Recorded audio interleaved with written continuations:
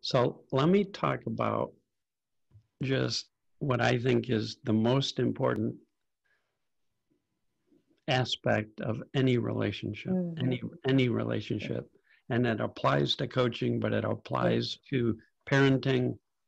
It applies to being at work. It applies to with your family, your friends. Yeah. Also das begeistert mich. Ich möchte über den wichtigsten Aspekt von jeder Beziehung sprechen, egal ob es darum geht, als Eltern mit deinen Kindern, als Freunde mit deinen Freunden, in jeglicher Beziehung. I want to talk with you about our natural state of mind. Ich möchte mit euch sprechen über unseren natürlichen Zustand, den natürlichen Zustand unseres Geistes. And I'm going to use a word to describe our natural state of mind. I'm going to use the word presence. Das Wort, das ich nutzen werde, um diesen natürlichen Zustand zu beschreiben, ist Präsenz. When a child walks into a room, they can tell if an adult is really fully present or not. Wenn ein Kind in ein Zimmer kommt, kann es sofort erkennen, ob die Erwachsenen im Zimmer wirklich da sind oder nicht.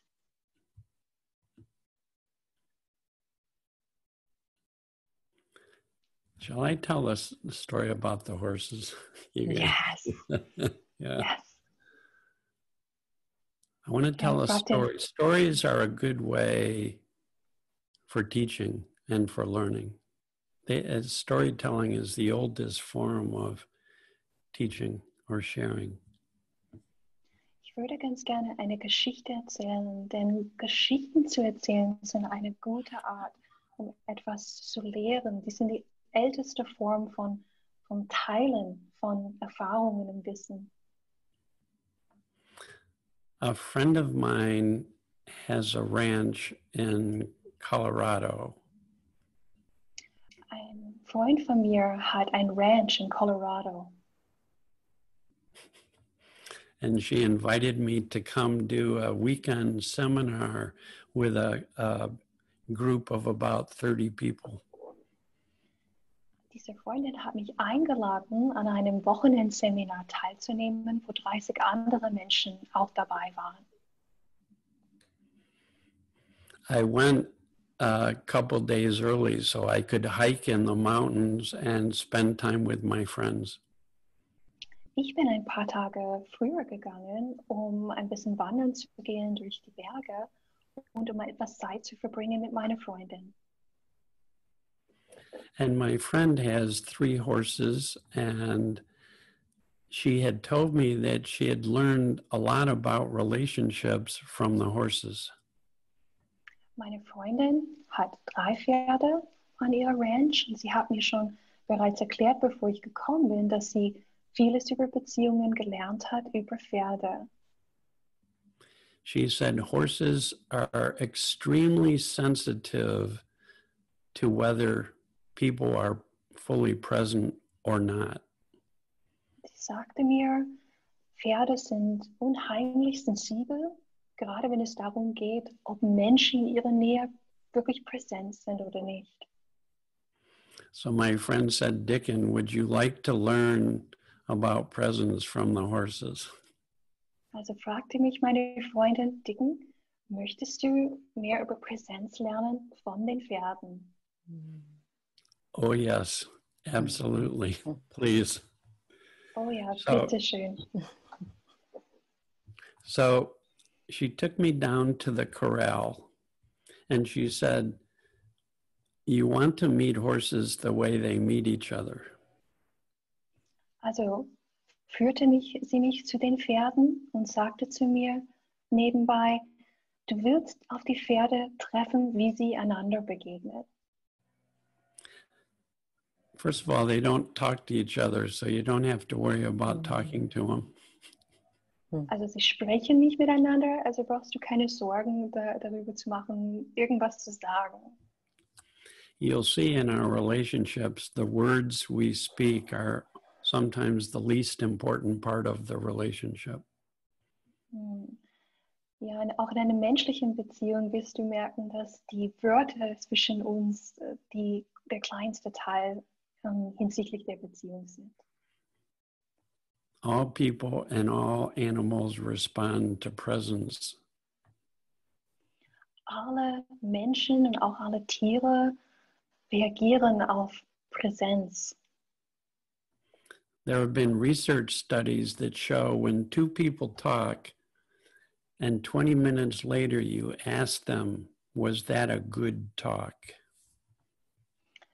Forschungsergebnisse zeigen, dass zwei Menschen, die miteinander sprechen, wenn sie in 20 Minuten später gefragt werden, they find out a very small percentage of how people think the conversation went was dependent upon the words. Die haben herausgefunden nach diesen 20 Minuten, dass nur die wenigsten Menschen daran festmachen, wie die Beziehung aufgebaut wurde anhand der Wörter.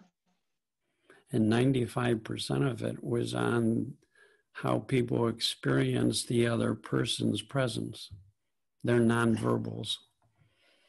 95% hingen davon ab, wie der Mensch den anderen Menschen wahrgenommen hat, in seiner Präsenz, in seiner nonverbalen Kommunikation.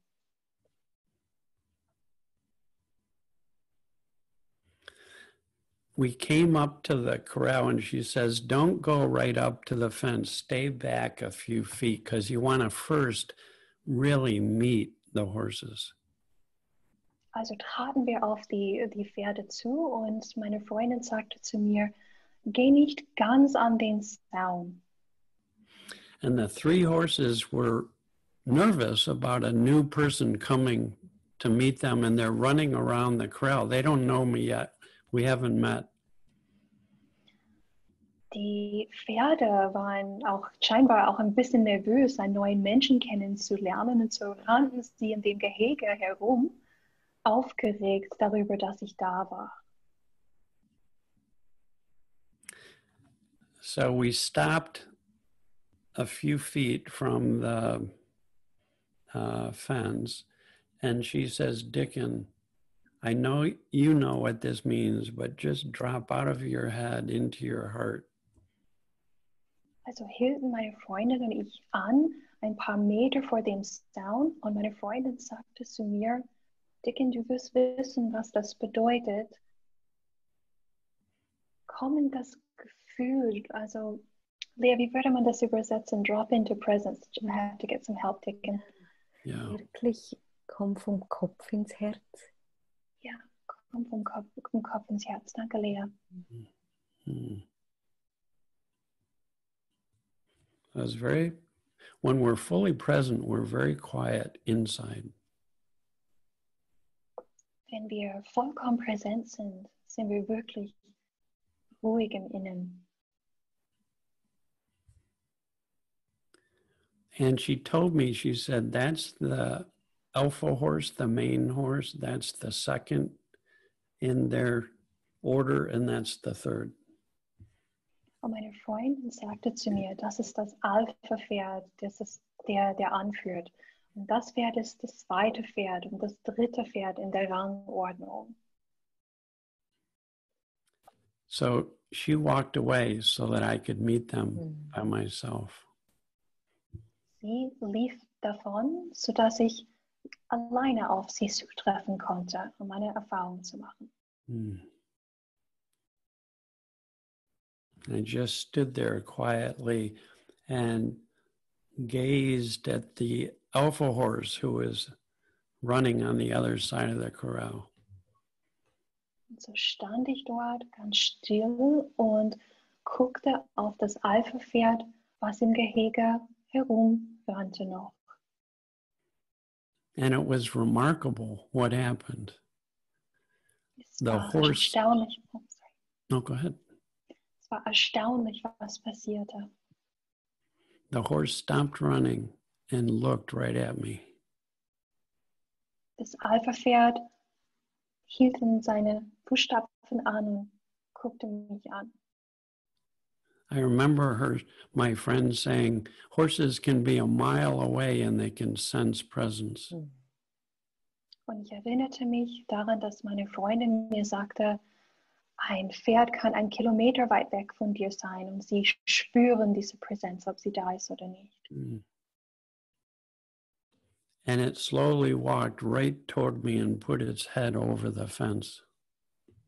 Und das Alpha-Pferd lief langsam auf mich zu, erreichte den Zaun und steckte seinen Kopf über den Zaun hinüber. I looked at the second horse and it stopped running and it walked over right to the flank, the back of the first horse. Und dann lenkte ich meinen Blick auf das zweite Pferd. Und auch das hat das zweite Pferd wahrgenommen und stoppte abrupt und lief langsam zum Zaun hinüber und reihte sich an dem Alpha-Pferd hinten an. The same thing happened with the third horse. It stopped running, walked over, and stood next to the second horse. Genau dasselbe passierte bei dem dritten Pferd. Es bemerkte meinen Blick, hörte auf zu rennen, lief hinüber und reihte sich an dem zweiten Pferd hinten an. Later, I will talk more about how presence creates a sense of safety. Später werde ich darüber sprechen, wie Präsenz eine Art Sicherheit aufbaut und vermittelt. And it communicates a feeling of caring. Es kommuniziert ein Gefühl von Liebe. Wie soll man sagen? Ja? Getragen werden, Liebe. Ja, getragen werden. Dankeschön, Lea. My friend came back over and said, okay, now you can move closer. And if you feel moved to, you can touch the horse. Also meine Freundin kam rüber zu mir und sagte, okay, nun kannst du zu den Pferden ein bisschen näher herantreten und wenn du möchtest, kannst du auch über den Zaun hinüberreichen. I moved next to the horse with its head over the corral, and we were looking at each other eye to eye, connecting. Ich begab mich hin zu dem Alpha-Pferd, wo sein Kopf über den Zaun schon war und wir guckten uns in die Augen und verbindeten uns. And I noticed how big its cheek was. Und ich war so nah, als mir aufgefallen, wie groß seine Backe war. It reminded me of a baby's bottom. Es hat mich an dem Hintern eines Babys erinnert. And spontaneously, I put my hand on its cheek. Und spontan hatte ich das Bedürfnis, meine Hand auf seine Backe zu legen und das habe ich auch getan. Do you know what the horse did? Weißt du, was das Pferd getan hat? It started to pet my hand. Also es schmiegte sich und kuschelte sich an meine Hand heran. I could feel the connection. I could feel it in my heart. It was almost like tears were coming. It was so intimate. Ich fühlte das so tief in meinem Herzen und es würden mir die Tränen gleich kommen, weil das so intim war. So I threw my arm up around the neck of the horse and we just started hugging. Dann nahm ich meine Hand und umarmte das Pferd und dann begaben wir uns in eine Umarmung. We hugged for a long time. Und wir haben uns lange umarmt. Clients know when you hug them with your presence. Klienten, Menschen nehmen wahr, wenn du sie mit deiner Präsenz umarmst. People know, people know, people know. Ja, Menschen wissen es. People know. I stepped back and the horse nodded and walked away. And the second horse says, my turn. Ich nahm einen Schritt zurück und das Alpha-Pferd nickte und ging davon und das zweite Pferd tritt nach vorne.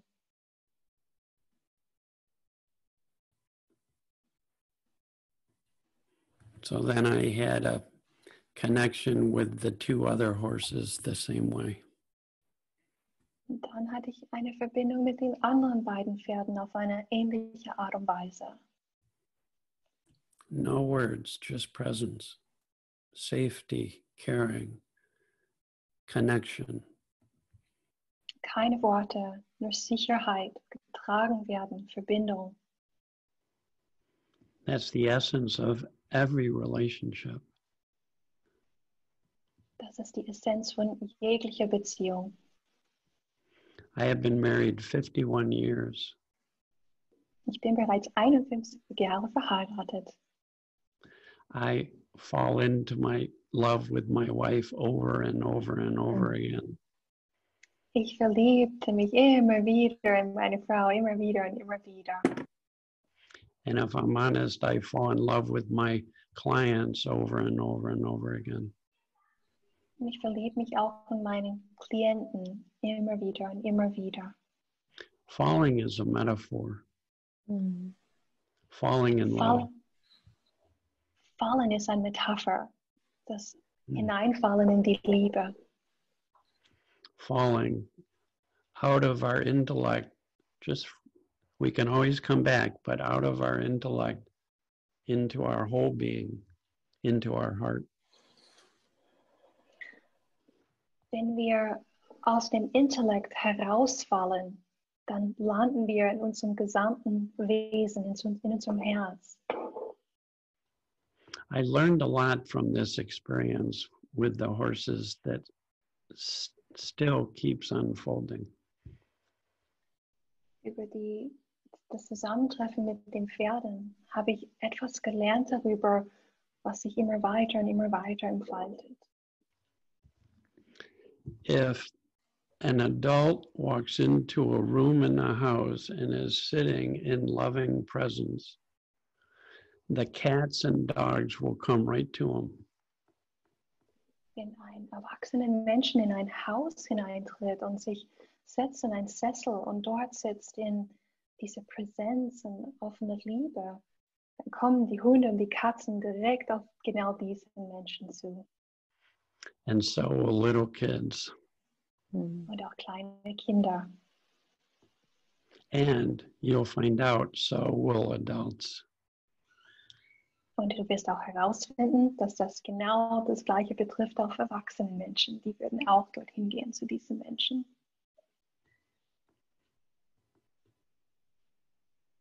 If I have lunch with a good friend of mine and I'm just sharing memories the whole time and I'm in my head, wenn ich Mittagessen gehe mit einem guten Freund und ich mit ihm Erinnerungen teile und ich bin in meinem Kopf dabei.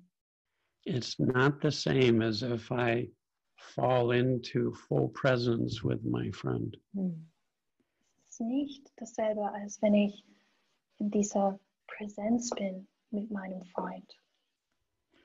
My wife said, Dicken, you don't listen, because she could tell I was just in my head and not in my heart.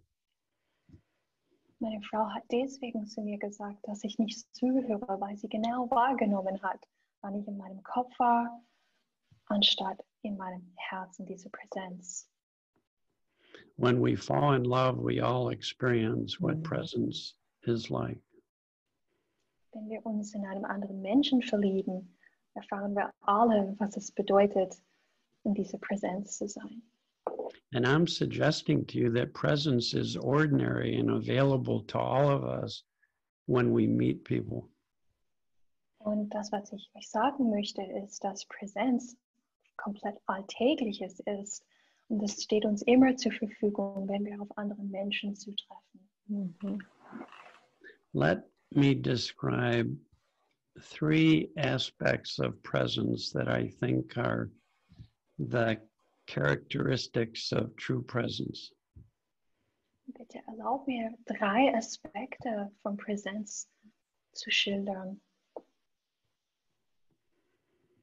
Our minds are open, our senses are open, and our hearts are open. Unser Geist ist geöffnet, unsere Sinnen sind geöffnet und unsere Herzen sind geöffnet. So let me start with what I mean by our minds are open. Ich beginne mit, was ich meine, wenn ich sage, unser Geist ist geöffnet.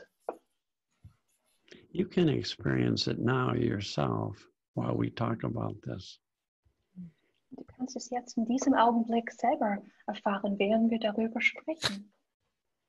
When we are fully present to the moment, we're in the moment. We're not thinking about the future or thinking about the past.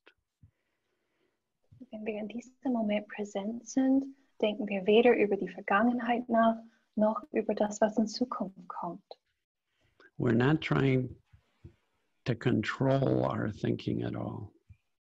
Wir versuchen auch nicht, unsere Denken zu kontrollieren in dem Moment. Some people talk about being in the flow of life. Manche Menschen reden darüber und sagen, das ist, was es bedeutet, im Fluss des Lebens zu sein. A metaphor for presence is often the sky, wide open like the sky, open mind. Eine Metapher dafür ist der Himmel, der weit offene Himmel. Thoughts are free to flow through a sky-like mind, the way birds fly through the sky. Gedanken können durch einen solchen Himmel einfach durchfliegen, genauso wie Vögel am Himmel fliegen. Very relaxing. Sehr entspannend. It's being at rest. Es ist in einem Zustand vom Rast zu sein. It's a state free of trying to do anything. Es ist ein Zustand, in dem wir völlig davon befreit sind, irgendwas tun zu müssen.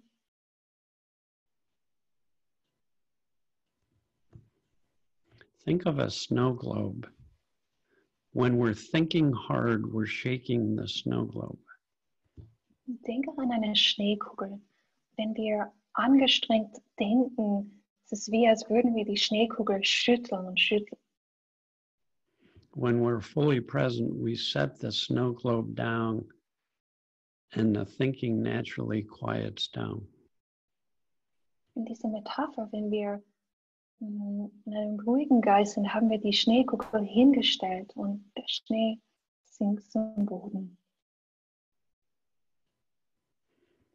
So the first characteristic of presence is we're not holding thoughts.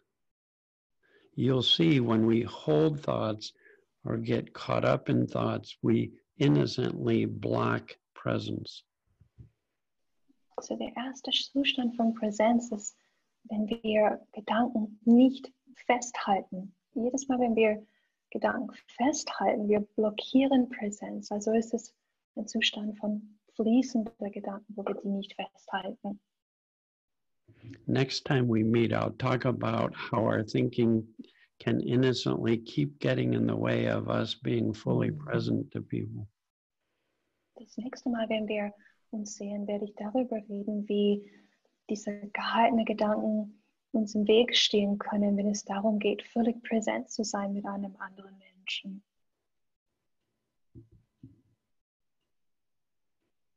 It's just being yourself. Presence, being yourself. Es geht nur darum, dich ganz selbst zu sein. Einfach sein, diese Präsenz. Resting in the now. Angekommen in diesem jetzigen Moment.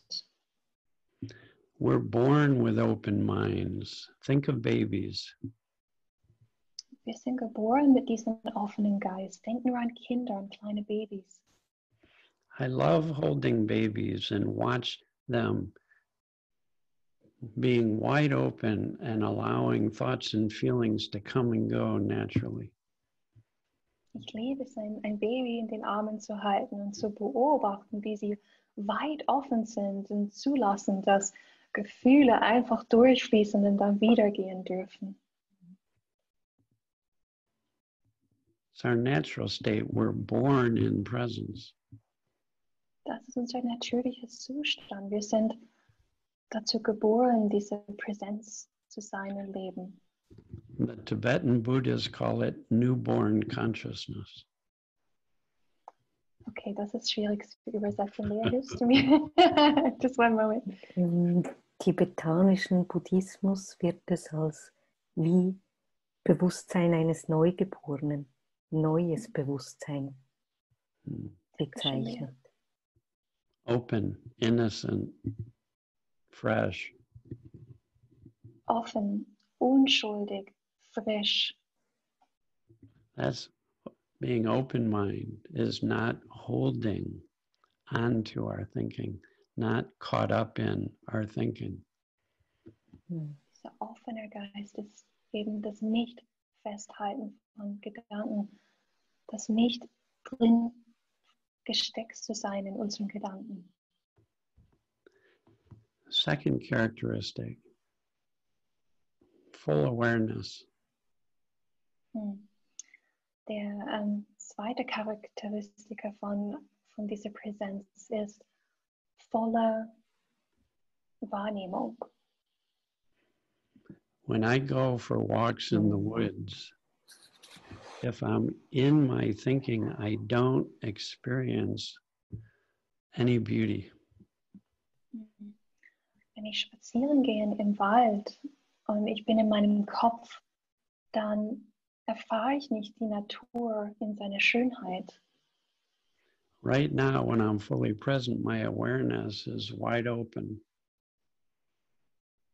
Jetzt, wo ich völlig präsent bin, ist meine Wahrnehmung weit offen. I see the tree, I see the oceans, I see my hand, I hear my voice, I feel my seat on the chair. It's all here. Our senses are wide open. Ich sehe den Baum, ich sehe das Meer aus dem Fenster, ich sehe meine Hand, ich fühle, wie ich auf dem Sitz sitze. Meine Wahrnehmung ist weit offen und alles ist da vor mir. When our mind is wide open, we experience peace. Wenn unser Geist weit offen ist, erfahren wir Frieden. When our senses are wide open, we experience enjoyment or beauty. Wenn unsere Sinnesorgane und unsere Sinnen alle offen sind, dann erfahren wir Schönheit. It's very natural. Sehr natürlich. It's very nourishing to feel alive in our senses. Very nourishing. It's what everyone is looking for. Es ist sehr nährend. Es ist sehr nährend, wenn unsere Sinnen weit offen sind. Und diese Nahrung oder genährt sein ist das, was alle suchen. And then when our mind is open and our senses are open, without doing anything, our hearts start to open. Wenn unser Geist offen ist und unsere Sinnen offen sind, dann macht sich unser Herz wie von automatisch auf. Whatever we're feeling, no matter what we're feeling, when we're fully present, that feeling will keep opening. Wenn wir fühlen, was auch immer wir fühlen, wenn wir präsent sind, wird das Gefühl sich auch öffnen. Light has been used as a metaphor for our deepest self. Licht wird oft als Metapher genutzt für unseren tiefsten, wahrsten Selbst. When they say the eyes are the windows to the soul, Wenn sie sagen, dass die Augen unsere Türen sind zur Seele, when I'm too caught up in my thinking, the light goes out in my eyes. wenn ich in meinem Kopf verfangen bin, dann geht das Licht, es erlischt in meinen Augen. When I'm fully present, the light starts to shine through. You can see it in anybody. They lighten up. They lighten up. Ja. Wenn ich präsent bin, dann leuchte ich. Meine Augen leuchten. Alles leuchtet. They talk about being lighthearted. Ja, da können wir darüber sprechen, was das heißt. Was heißt lighthearted, Lea? Leichten Herzens zu sein. Leichten Herzens zu sein, ja genau. Sounds good to me. Whatever it is, it sounds amazing. Leicht im Herzen. You can see why with presence people feel safe in your presence and cared for.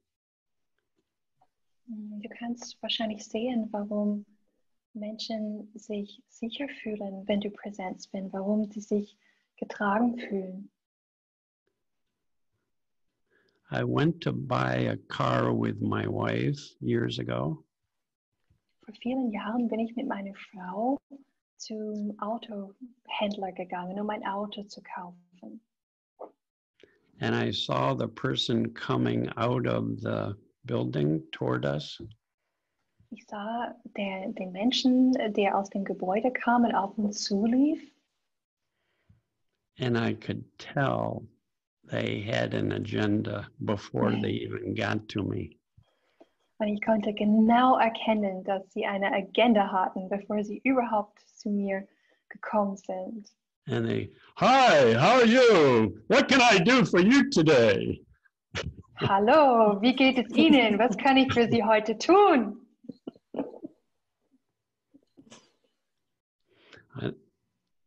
At another place, the person walked out and came over to us.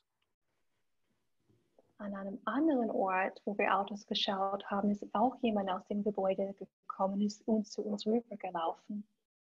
Fully present, no agenda. Völlig präsent und ohne Agenda. He wasn't there to sell, he was there to meet us. Er war nicht dort, um uns was zu verkaufen. Man hat ihm angemerkt, er wollte uns kennenlernen. I think I would have bought any car from this person. Wahrscheinlich hätte ich von diesem Menschen jegliches Auto gekauft, das er vorgeschlagen hätte. You could tell he cared about us as people, not just as customers. Man konnte ihm ansehen, dass wir ihm als Menschen wichtig waren und nicht nur als Kunden.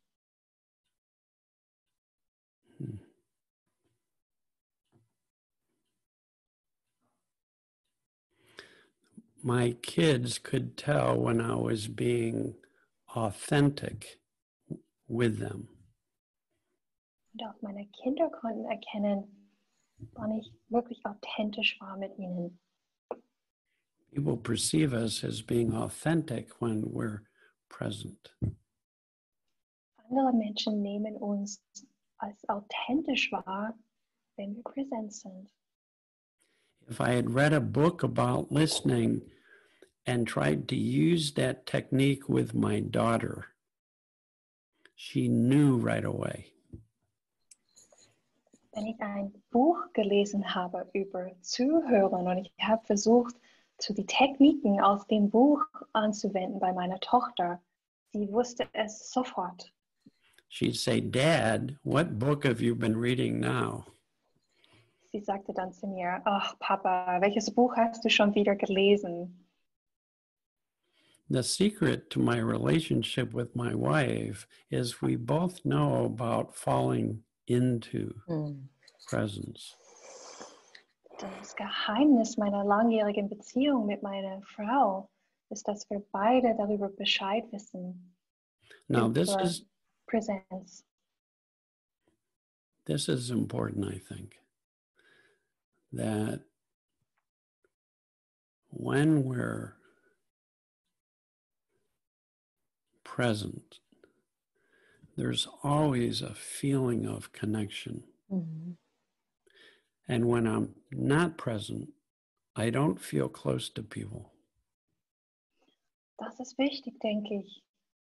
Wenn wir präsent sind, entsteht automatisch eine Verbindung. Und wenn wir nicht präsent sind, sondern in unserem Kopf, wir stehen dem anderen Menschen einfach nicht so nahe. When I get caught up in my thinking, I don't feel close to my wife all the time. Wenn ich gefangen bin in dem, was ich gerade denke, ist es häufig so, dass ich mich meiner Frau dann nicht nahe fühle. Especially if there's any judgment in my thinking. Speziell dann, wenn sich Bewertungen befinden in dem Denken, den ich gerade habe. And I used to think that that meant there was something wrong with our relationship or with my wife. Und früher habe ich gedacht, das bedeutet, dass etwas mit unserer Beziehung nicht stimmt oder mit meiner Frau etwas nicht stimmt. Now I know I've wandered away from presence innocently. Und heute weiß ich, dass es nur bedeutet, dass ich mich entfernt habe von Präsenz, unschuldigerweise. Another word is home because that's where people feel most comfortable. Ein anderes Wort dafür ist Zuhause, weil das ist der Ort, wo Menschen sich am wohlsten fühlen. I wrote a book called Coming Home. Ich habe ein Buch geschrieben und der Titel ist Nach Hause kommen. Presence is what every human being in the world is looking for. Präsenz ist das, was jeder Mensch auf diesem Planeten sucht. Because when we're in presence, we feel most alive, most present, most open, our senses are alive and our hearts are full. Weil wenn wir präsent sind, wir fühlen uns am meisten geöffnet, am meisten lebendig, unser Geist ist offen, unsere Sinnen sind offen, unser Herz ist voll. I've been all over Switzerland. Ich war durch die ganze Schweiz gereist. If I was in my head the whole time, I would not have enjoyed the beauty of that country. Wenn ich die ganze Zeit in meinem Kopf gewesen wäre, hätte ich nicht die Schönheit dieses Landes wahrnehmen können. And in presence, I experienced beauty everywhere I went. Und in dem Zustand von Präsenz habe ich überall, wo ich nur hingegangen bin, diese Schönheit erlebt. Two people can be standing side by side and have very, very different experiences. Zwei Menschen können nebeneinander stehen und doch zwei völlig verschiedene Erfahrungen haben. I have worked many, many years with individuals, couples, families, business people from all walks of life. Ich habe über viele Jahre hinweg mit vielen Menschen zusammengearbeitet, mit Partnern, mit Familien, mit Businessmenschen, mit Menschen von allen Bereichen des Lebens. If I walk into a home and people don't feel close to one another, wenn ich in ein Haus hineingehe und die Menschen dort sich nicht nahe stehen oder sich nahe fühlen. I know they have lost presence, innocently have lost presence.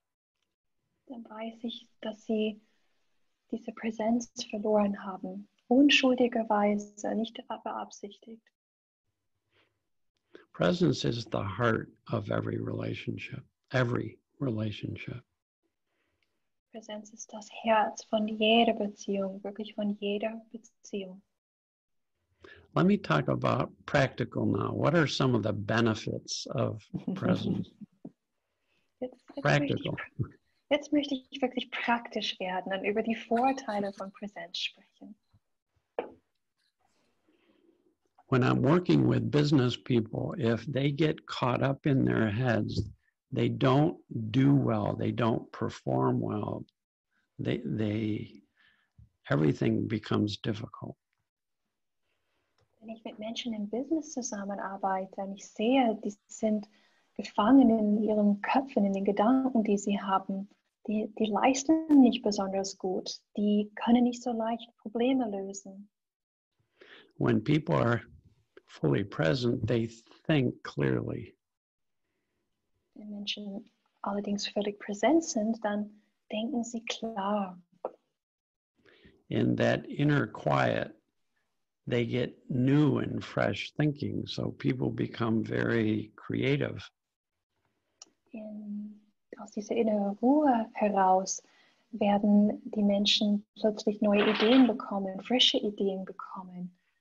When people are fully present, they listen so much better. That's what true listening is. Wenn Menschen präsent sind, dann hören sie so viel besser zu.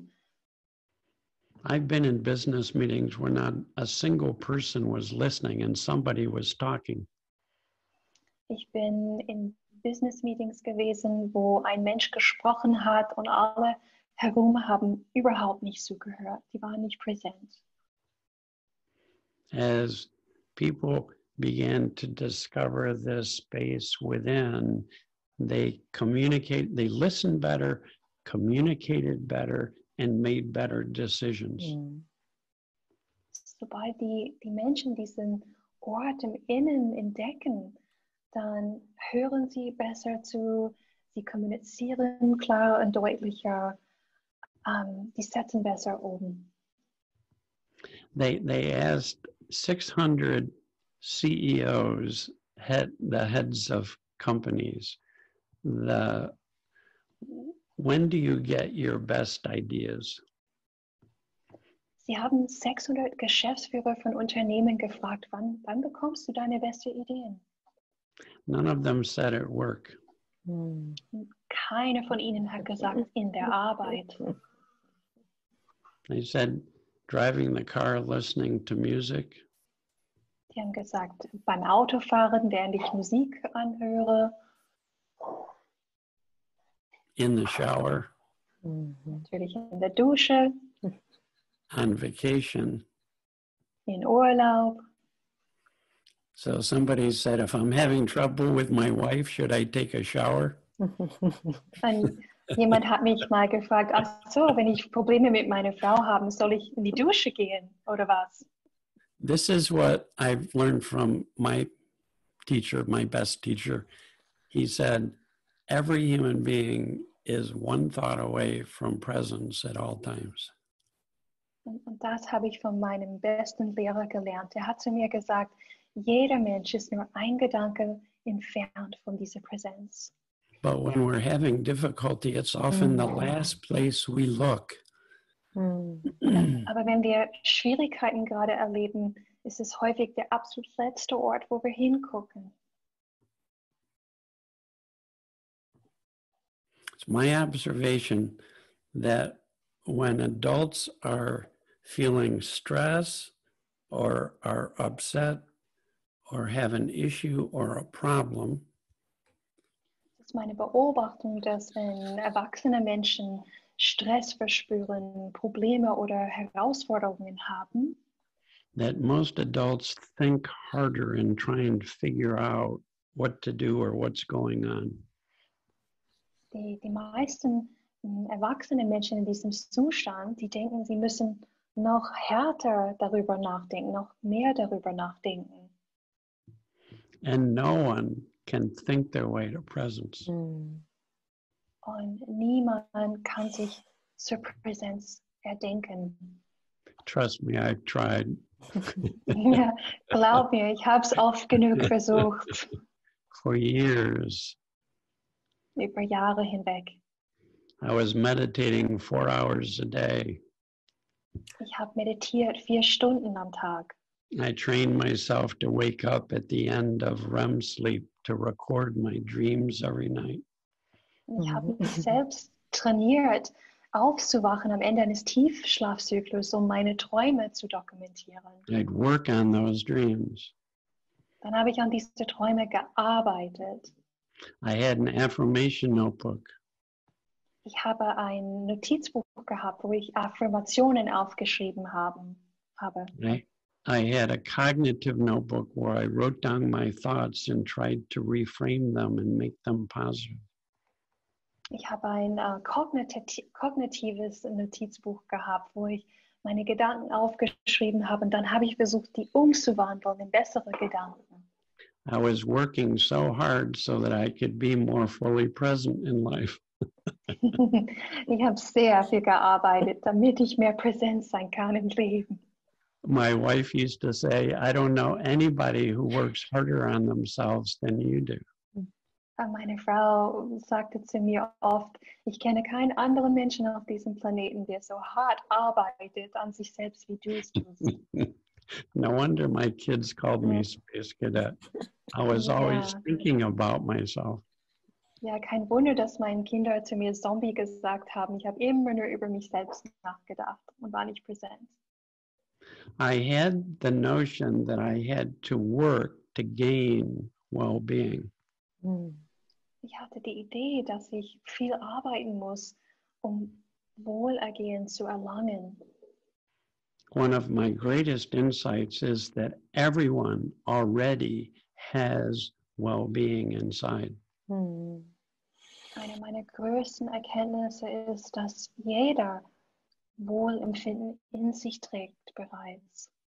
While human beings are resting in presence, their well-being begins to come forward from the background.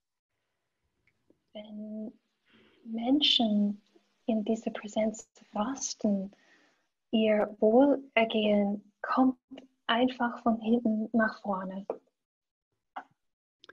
When people's thinking quiets down, Wenn Menschen in ihre Gedanken beginnen ruhiger zu werden, that's when people start to feel better and think better. sie beginnen sich wohler zu fühlen und sie denken besser. Even in dangerous situations, Selbst in gefährlichen Situationen. they recommend to people, stay calm. Sie empfehlen anderen in solchen Momenten, bleib ruhig, bleib gelassen. Because another great discovery is that when human beings are calm, they instinctively and intuitively know what's best to do. Eine andere große Entdeckung ist es, dass Menschen, wenn sie im Innen ruhig sind, sie wissen einfach, was es zu tun gibt in dem Moment. It's called common sense. Das heißt, gesunder Menschenverstand. ja, danke schön, Lea.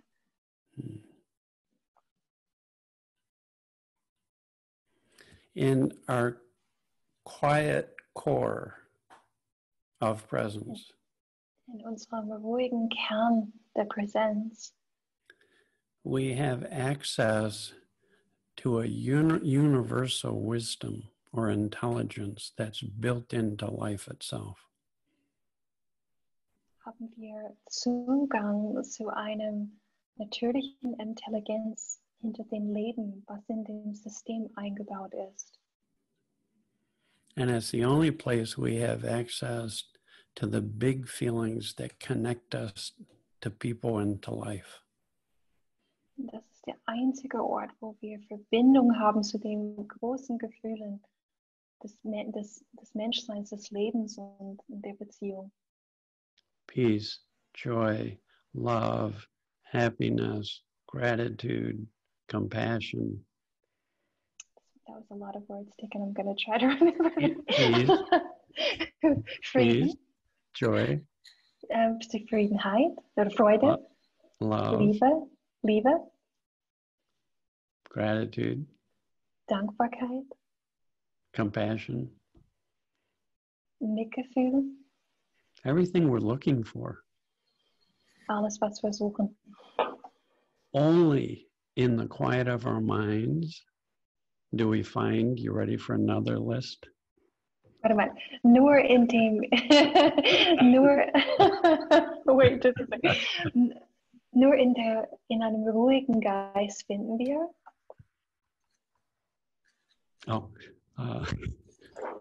Insights, Erkenntnisse, inspiration, Inspiration, motivation, Motivation, clarity, Klarheit, perspective, Perspektive, common sense, ein gesunder Menschenverstand, new thinking, neues Denken, frisches Denken, creative thought. kreative Gedanken. My wife is an artist. Meine Frau ist eine Künstlerin. We're driving around and she sees beauty because she's so fully present. Wir fahren herum und sie sieht Schönheit, weil sie so völlig präsent ist im Moment. And we stop the car and she takes lots of pictures. Wir halten an und sie steigt aus dem Auto und sie macht einige Schnappschüsse von der Umgebung. And she makes prints of these pictures and puts them around the easel. Und sie drückt diese Fotos aus und sie platziert sie außerhalb an dem Canvas, wie heißt das, Lea? Leinwand. An der Leinwand. She will not start painting until she finds that space where she felt the beauty when she saw the picture. Sie beginnt erst dann zu malen, wenn sie wieder den Ort im Innen gefunden hat, der Schönheit, was ursprünglich da war, als sie die Fotos geschossen hat. And the wisdom in that deep feeling guides her paintbrush to paint the painting. Und die Weisheit in diesem tiefen Gefühl führt sie zu dem richtigen Strich.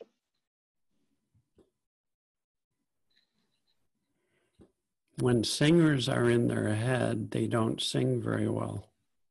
Wenn Sänger in ihren Gedanken verstrickt sind, dann ist ihr Gesang nicht dasselbe. I played a lot of sports. If anyone was in their head, they did not do well.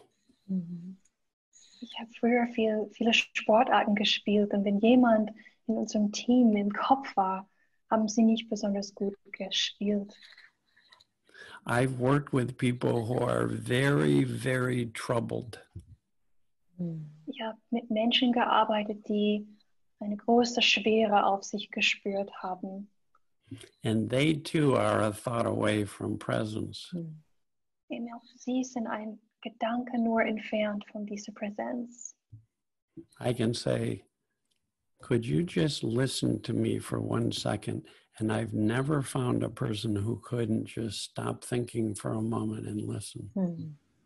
Wenn ich sie dann bitte, mir nur eine Sekunde zuzuhören, ich bin noch nie auf einen Menschen gestoßen, der nicht in der Lage war, kurz auszusteigen aus den Gedanken und plötzlich bei mir zu sein in Präsenz.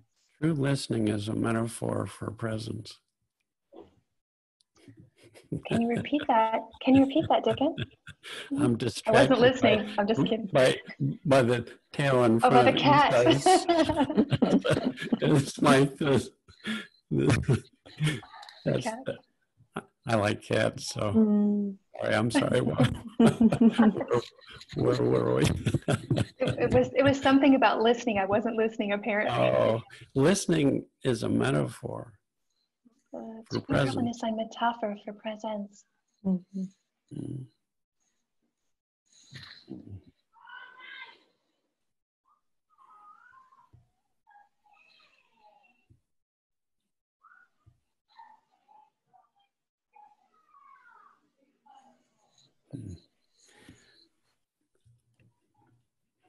So, listen, our presence is the foundation of relationships. Also nochmals, die Präsenz ist die Grundlage für Beziehungen. It's our default setting. Es ist unser Werkzustand. When people's heads clear, that's where they land. Wenn Menschen ihren Geist plötzlich klar wird, dort landen sie in dieser Präsenz. When I'm fully present with a person, I don't have to worry about what to say. Wenn ich völlig präsent mit einem anderen Menschen bin, ich muss mir keine Sorgen darüber machen, was ich sage, Because the words just come to mind. weil die Worte mir einfach zufließen. In sports, they call it being in the zone. Im Sportbereich nennen sie das, in der Zone zu sein. In relationships, when we're in the zone, magic can happen. In Beziehungen, wenn wir in dieser Zone sind, passiert was ganz Magisches. Was mir gerade kommt, what just came to mind when we spoke almost a year ago, Dicken, als wir vor fast einem Jahr mal geredet haben. We spoke about that sometimes for people this feeling is very new. Dass dieses Gefühl der in die Präsenz fallen neu sein kann für jemand. And that sometimes they start to feel uncomfortable or they want to jump out of it. Dass die Menschen dann manchmal, die spüren es und wir halten sie. They feel it and we are there and hold. And then they want to jump out. Und that it is totally normal und dass das total normal ist. Auch. Kannst du zu dem noch sprechen? Vielleicht, could you speak to that a little? Yeah.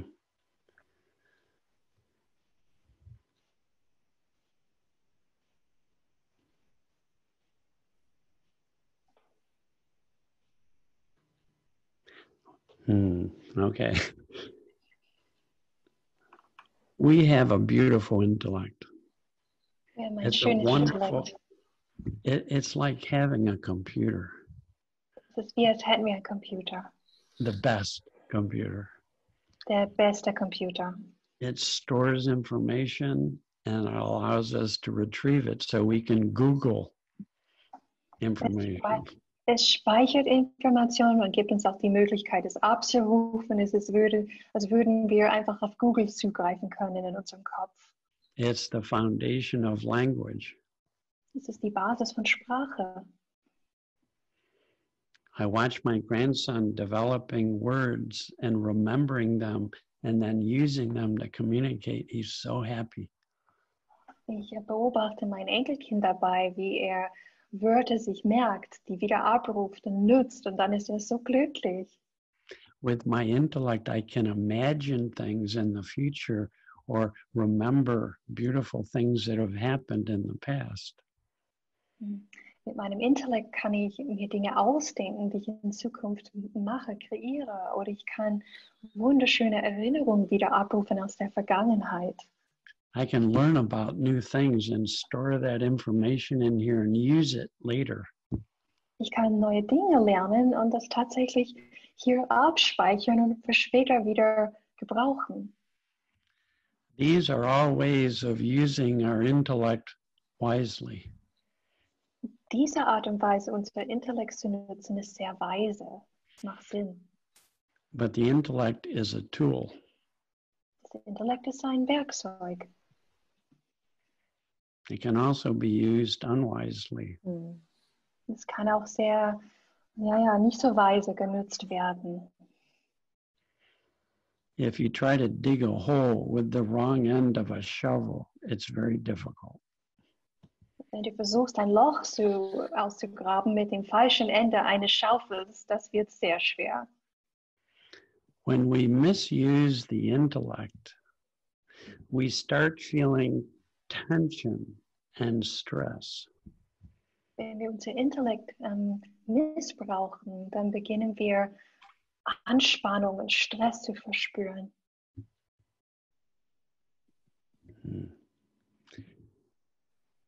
Pretty soon we get identified as I am my intellect. Mit der Zeit kann es passieren, dass wir uns mit unserem Intellekt so stark identifizieren, dass wir denken, ich bin mein Intellekt. Call it our personal thinking and our personal feelings. Man kann das auch nennen, unsere persönlichen Gedanken und unsere persönlichen Gefühle.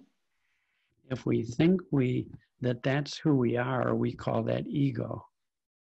Wenn wir denken, dass dieses Intellekt das ist, was wir sind, das nennen wir Ego.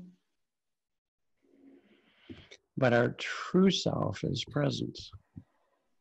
Aber unser wahres Selbst ist Präsenz. Because presence includes our heart and our head. Präsenz beinhaltet unser Herz und unser Kopf. We find a balance between the intellect and wisdom. Wir finden dort eine Balance zwischen unserem Intellekt und unserer Weisheit. But the reason, Leah, it gets scary when we let go of our intellect. Der Grund, liebe Lea, warum wir Angst bekommen, wenn wir uns von unserem Intellekt plötzlich loslassen wollen. We start worrying, how will I deal with what's happening? Wir beginnen uns Sorgen zu machen und uns zu fragen, wie werde ich damit umgehen mit dem, was passiert? How can I won't be able to deal with my problems. Also wenn ich vom Intellekt loslasse, werde ich mit meinen Problemen nicht umgehen können. My ego is who I am. Mein Ego ist doch der ich bin. I'll lose myself. Ich verliere mich dann. But isn't it interesting when people become fully present, they feel most themselves. Aber ist das nicht interessant, wenn jemand plötzlich präsent wird? Die fühlen sich ganz sich selbst. When people are fully present, they do better in any situation. Wenn Menschen präsent sind, die leisten besser in jeder Situation. We have to begin to learn that we're connected to a deeper intelligence that knows how to deal with anything. Wir müssen uns herantasten an die Tatsache, dass wir mit einer höheren, größeren Intelligenz verbunden sind, was mit jeder Sache gut umgehen kann. But it's not of the intellect, it's a deeper intelligence. Aber es geht nicht um das Intellekt, es geht um eine tiefere Intelligenz. It's called wisdom. Das heißt Weisheit. I'm going to have a whole class on wisdom. Wir machen eine ganze Unterrichtsstunde nur über diese Weisheit. When I learned about wisdom, I didn't have to worry about analyzing and solving my problems. Als ich über Weisheit erfahren habe, konnte ich loslassen vom Analysieren, um Probleme zu lösen. That in presence, I would get new, fresh thinking, and I would get new ideas and new solutions. Ich habe gelernt in dieser Präsenz, dass ich neue Ideen bekommen würde und neue Lösungen einfach zu mir kommen.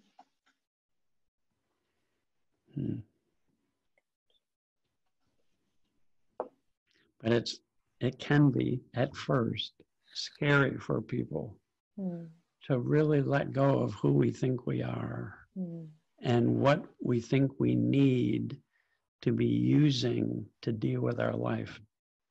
Es kann beängstigend sein, loszulassen von dem, was wir denken, was wir sind. Und auch loszulassen von dem, was wir meinen zu brauchen, um in unserem Leben gut zu funktionieren.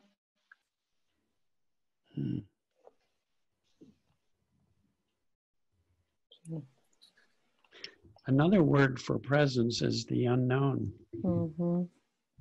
Ein anderes Wort für Präsenz ist das Unbekannte. We let go of all we think we know about life and about relationships, about parenting, about our jobs, about anything. We let go of all of that in presence. Wir lassen los von allem, was wir glauben zu wissen über Elternsein, über die Arbeit, über Dinge in der Welt schaffen. Wir lassen einfach von all dem los.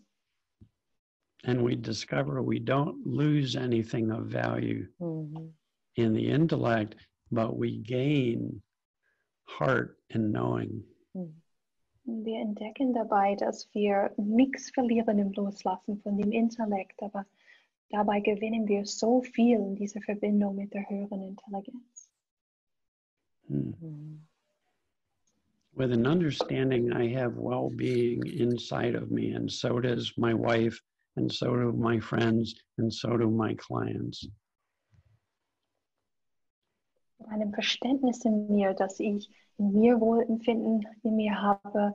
Meine Frau hat es in sich, alle meine Kunden haben dieses Wohlergehen in sich. I respond to them differently. Ich reagiere anders auf sie. That underneath all of our thinking, we get caught up in the misuse of the intellect. In unserem ganzen Verfangensein, in unseren eigenen Gedanken. Sorry, I wasn't thinking, I'm just one more sentence. Oh yes, I forgot what you said. But hopefully the feeling was good. Underneath all of the thinking we get caught up in. Unterhalb der Gedanken, in denen wir gefangen werden. In every person. Jedem Menschen. Is kindness, warmth, love, caring. Ist Wärme, Liebe, sich sorgen andere. But we all get caught up in and lost in our own personal thinking.